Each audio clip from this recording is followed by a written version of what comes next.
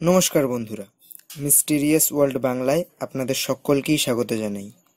এই ভিডিওটি আমাদের ইন্ডিয়ান মাইথোলজি সিরিজের প্রথম ভিডিও। আশা করি আপনাদের ভালো লাগবে। চলুন শুরু করা যাক। আজ আমরা আপনাদের বলবো উড়িষ্যায় অবস্থিত পুরীর জগন্নাথ মন্দিরের কিছু অজানা রহস্যের কথা। 12 বছর অন্তর জগন্নাথ, বলরাম এবং সুভদ্রা দেবীর মূর্তি পরিবর্তন করা হয়, যা নিমকাঠ দিয়ে তৈরি হয়। একে নবকলেবরও বলা হয়ে থাকে। এখানে বিস্ময়ের ব্যাপার হলো এই যে পুরনো মূর্তিটি বিসর্জন দেওয়া হয় না, বরং নতুন মূর্তির তলায় সেটিকে মাটি চাপা দিয়ে রাখা হয়, যা পরে মাটিতে মিশে যায়। ভৌগোলিক ব্যাখ্যা অনুযায়ী সাধারণত দিনের বেলা সমুদ্রের বাতাস বয় পাড়ের দিকে এবং সন্ধেবেলা তার উল্টো, কিন্তু পুরীর ক্ষেত্রে এর বিপরীতটাই ঘটে। আপনারা যারা পুরীর জগন্নাথ দেবের মন্দিরে গেছেন তারা সকলেই জানেন যে জগন্নাথ দেবের মন্দির সমুদ্রের কাছাকাছি অবস্থিত, কিন্তু এখানে বিস্ময়ের ব্যাপার হচ্ছে এই যে জগন্নাথ দেবের মন্দিরে প্রবেশ করা মাত্রই সমুদ্রের আওয়াজ আর শোনা যায় না।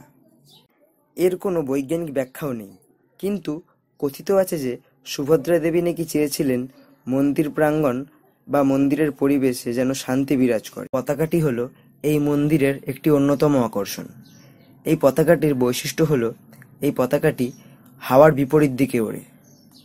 এছাড়াও গত 1800 বছর ধরে প্রতিদিন ভোরে এই পতাকাটি মন্দিরের চূড়ায় টাঙানো হয় এবং সন্ধেবেলা নামিয়ে নেওয়া হয়, এবং একদিনও যদি এর ব্যতিক্রম হয় তাহলে আগামী 18 বছর জগন্নাথ দেবের মন্দির বন্ধ রাখতে হবে।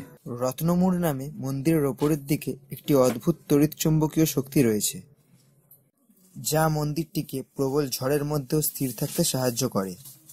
তাছাড়া বিভিন্ন সময় ওই স্থানে তড়িৎচুম্বকীয় শক্তির পরিবর্তনও ঘটে।